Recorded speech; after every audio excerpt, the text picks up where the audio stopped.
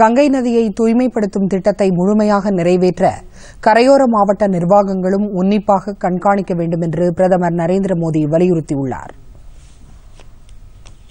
தேசிய கங்கை கவுன்சிலின் முதல் கூட்டம் பிரதமர் நரேந்திர மோடி தலைமையில் கான்பூரில் இன்று நடைபெற்றது.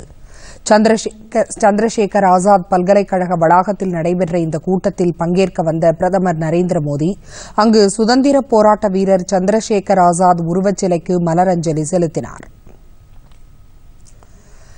பின்னர் பிரதமர் தலைமையில் நடைபெற்ற இந்த கூட்டத்தில் மத்திய அமைச்சர்கள் பிரகலாத் சிங் பட்டேல், ஹர்தீப் சிங் பூரி, ஹர்ஷ்வர்தன், பிரகாஷ் ஜவ்டேகர், நரேந்திர சிங் தோமர், கஜேந்திர சிங் ஷெகாவத் உள்ளிட்டோரும், உத்தரப்பிரதேச மாநில முதல்வர் யோகி ஆதித்யநாத், உத்தரகாண்ட் முதலமைச்சர் திரிவேந்திர சிங் ராவத், பீகார் துணை முதலமைச்சர் சுஷில்குமார் மோடி உள்ளிட்ட மாநில முதலமைச்சர்களும் கலந்து கொண்டனர்.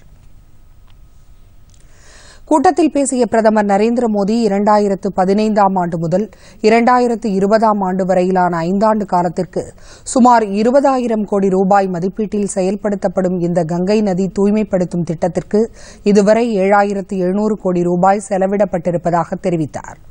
கங்கை நதி மீது மாசு கலக்காமல் இருக்க சம்பந்தப்பட்ட மாவட்ட நிர்வாகங்களும் பொதுமக்களும் முழு ஒத்துழைப்பு அளிக்க வேண்டும் என்றும் பிரதமர் கேட்டுக் கொண்டார். இதன் பின்னர் நமாமி கங்கா திட்டத்தின் செயல்பாடுகளையும் கண்டறிந்த பிரதமர் கங்கை நதியில் படகில் பயணம் மேற்கொண்டு தூய்மைப்படுத்தும் பணிகளின் முன்னேற்றம் குறித்து பார்வையிட்டார்.